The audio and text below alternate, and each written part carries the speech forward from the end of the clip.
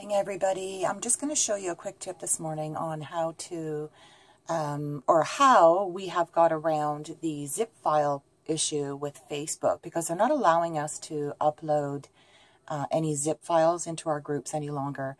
So we can actually bypass it by saving our zip files with a double P on the end of zip and then uploading it that way. So I'm just going to use Tanya's version of one that she just uploaded the other day, just so I can show you as an example here.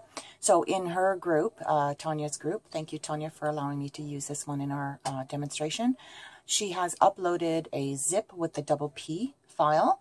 So I'm just going to hit download, and I'm going to save it to my desktop. And as you can see, there's a double P on the end of it, and that's okay. We're going to hit save. So it's now saving to my desktop. And I've just done it there just so it's easy. So I'm just going to bring it over in here for you to see. So you're going to see here that it is a double P. We're going to right click on it. We're going to rename it.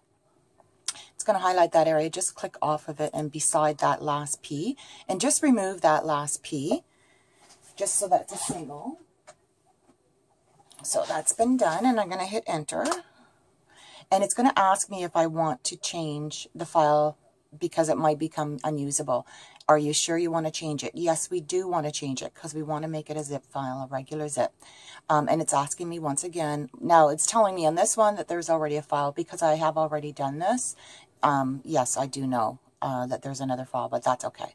You probably won't have this one, but I did. So I'm just going to hit yes. So now we've got the zip file now. So now we can open it and extract it to wherever we want to have it. And there you go. That's how we've got around it. For now, Facebook may catch on to it and try something else, but at least we're able to upload zip files to our groups, and our group members can now download them.